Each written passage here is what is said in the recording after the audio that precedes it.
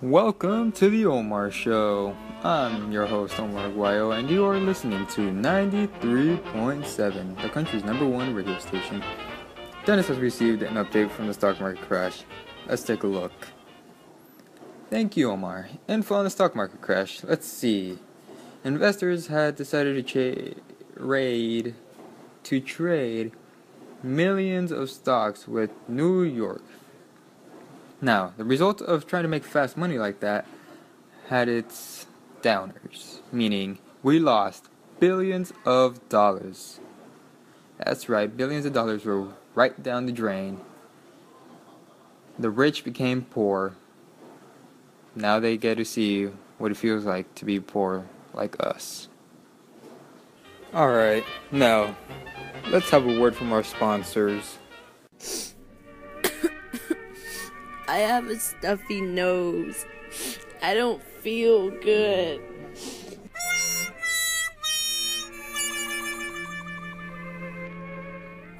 Have you used Kleenex before? Wait, what's that?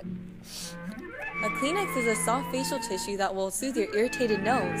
Here, try one. Wow, it really does work. See? You can always count on Kleenex. Bum-ba-da-da-da-ba-da. Welcome back, everybody. Now, we will be hearing a news report by Jada Jerome on today's bank failures. Thanks, Omar. Well, things aren't looking too good for our banks. Hundreds of banks are closing left and right. The run on America's banks began immediately following the stock market crash. Overnight, hundreds of thousands of customers have begun to withdraw their deposits. With no money to lend and loans going bad, and businesses and farmers taking a turn for the worst, the American bank crisis is deepening. People are panicking and lost trust in their banks, so they're withdrawing as much of their money as they can before they lose it all.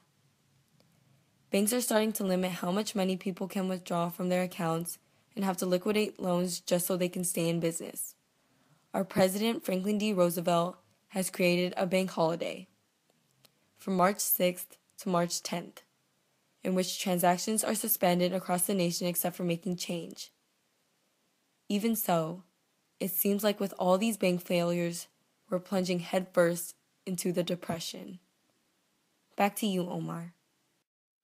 Thank you, Jada, for your report on bankrupt failures. We will take a short break where we will transition to overfarming. Stay tuned.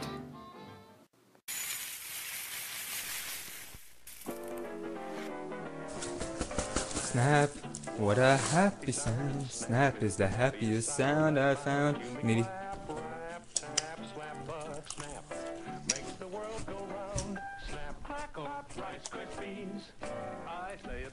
Oh, didn't see you guys there. Eating Rice Krispie cereal will certainly help improve the happiness of your life. So why not go pick some up now? Wow, those Rice Krispies are sure making me hungry. Thank you, Omar, for giving me the spotlight and allowing me to talk about overfarming. Overfarming is when natural vegetation is cleared and farmland is plowed, which can lead to topsoil being blown away by wind or washed by the rain. Now, farmers relied on overfarming to grow more crops, but unfortunately that did not help. So, they wanted to grow crops because of the Great Depression the United States was facing after the stock market crash of 1929. Since they wanted more money, they had to grow more crops, and they thought overfarming was the solution. So, the farmers plowed the soil too fine even though it was already rich before plowing.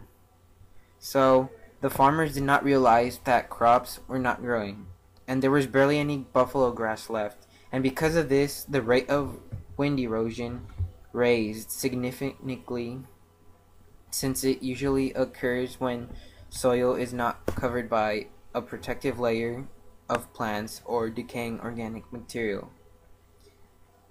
Winds came up at about 60 miles per hour at highest and just completely swept up all the topsoil and formed huge dust storms, which were later known as the Dust Bowl. which lasted about mid-1930s. This was all caused by unsustainable agricultural practices during the time of a drought, and droughts and bad agricultural practices do not mix, which caused all the devastation, I should say. After the storms, the Soil Conservation Act was passed, and this changed plowing techniques, strip clapping, and shelter belts to cut down on wind erosion. All this helped everyone get back to their normal lives after the storm. After investigation on overfarming, I really believe that all this could have been prevented if we all didn't have misinterpretation on agricultural practices. Thank you, Omar, for having me in the show, and I pray to all of those who were affected by the Dust Bowl. Thank you. No problem, Luis.